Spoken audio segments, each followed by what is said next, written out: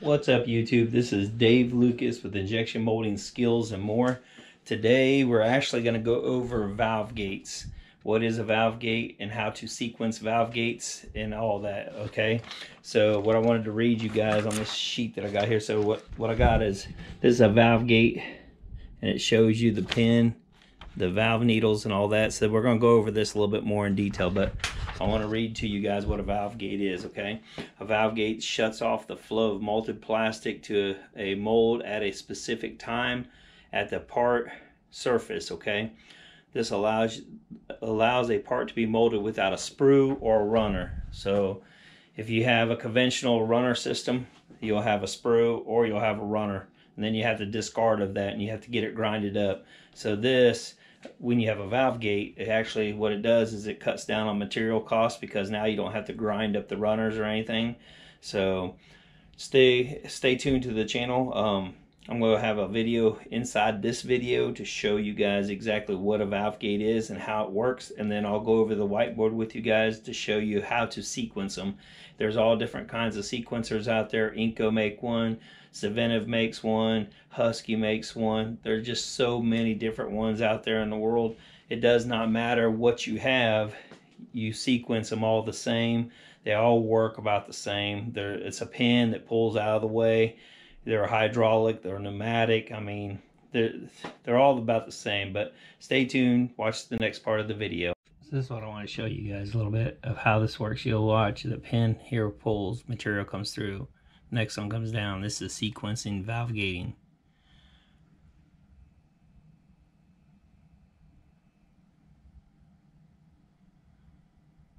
So if you look at it again at another angle, pin pulls, the next pin pulls, the next pin pulls, okay? That is sequential valve gating. So let me click to the next video or next thing and you'll be able to see how I explain it to you guys, okay? So this here would be the close-up of it. So this is how it would go into the here. Material would flow around the pin, go into the part. This here would be your mold surface right here. That shows you how it looks. You know, and that's your part. Your part breaks away. So that's what happens when you get flash around it. You can change that by how fast you inject the material into the mold and stuff. That changes that, okay? Let me show you guys something else that's a little different on this, okay? So this is how a valve gate would actually work. You have this pin right here that moves up and down in this cylinder area here.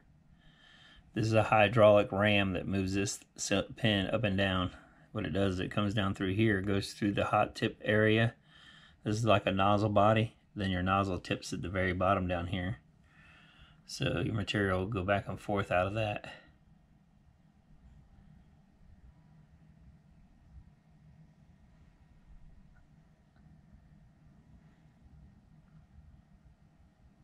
So this is your sprue bushing. You'd have two of them on here. So this. Alright guys, welcome back. I'm going to show you guys a couple of different scenarios that you could try.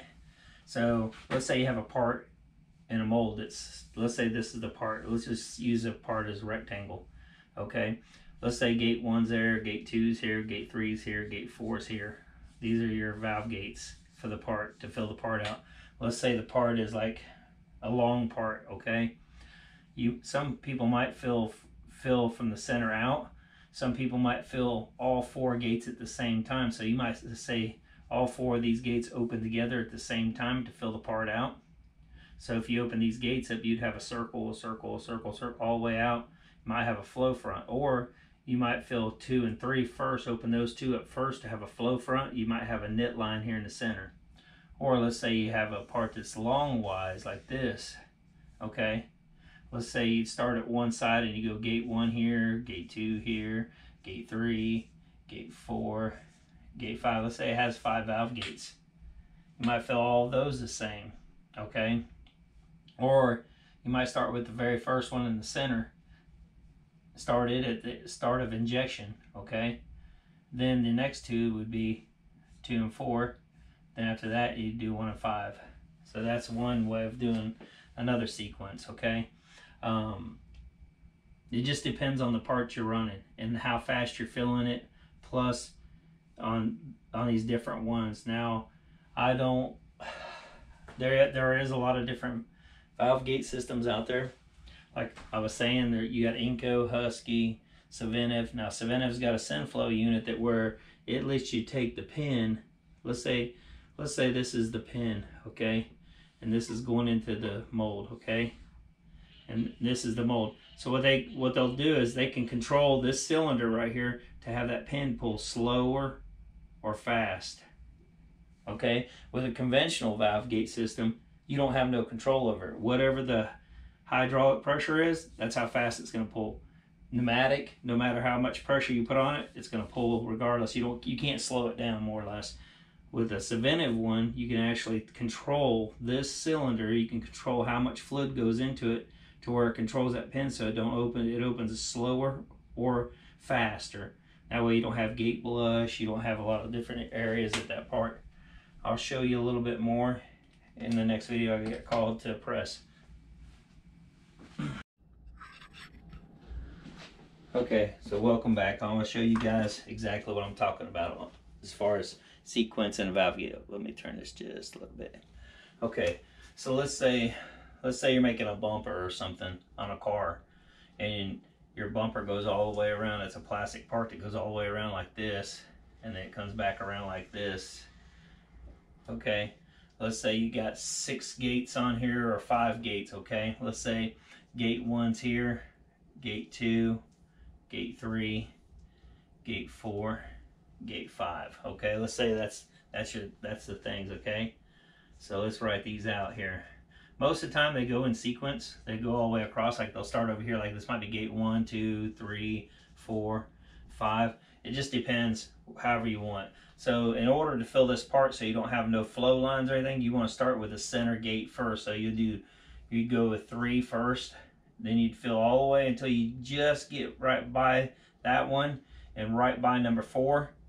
That's the material flow front. So you're going across. As soon as it gets past that gate, just a little bit past it, then you have, so this one you'd have open at the beginning, open at injection, start of injection. Okay. All right, so that's number 3 would start at the ejection. Then you'd have number 2 and number 4 turn on at a certain position. So whatever position this would be right after you get past these two just a little bit, that would be where you turn on those gates to continue the flow front down the length of the part. So you're going down the length of the part still. So then after that, then the next 2 would be 5 and 1 would be the next 2. And then you'd fill out all the way out to the end of the part. Now sometimes what people do is they'll shut stuff off. Like they'll shut this one off, like they'll have a timer. They'll say, okay, I'll open this one up. I want this one to shut back off after 2 and 4 turn on, okay? Or what they might do is they might do something like this. They might say, okay, well, I'm gonna fill the whole part out.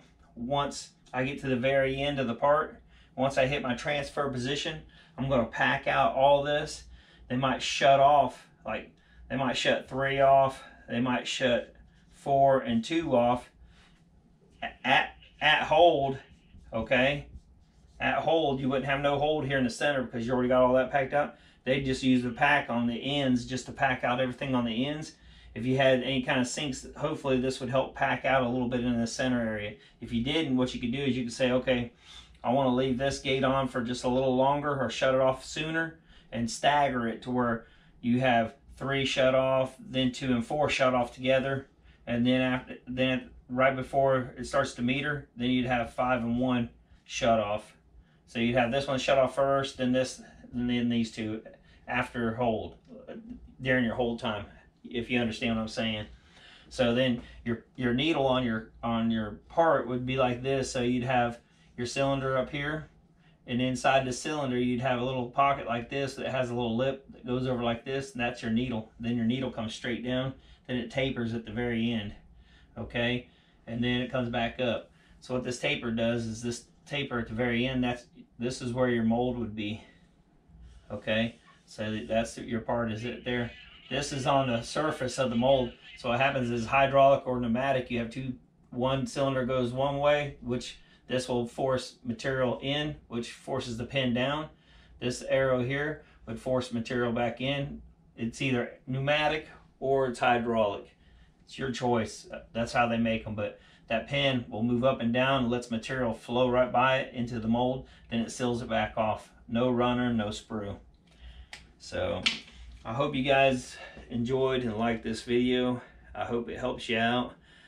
Please like, share, and subscribe. Till next time, peace.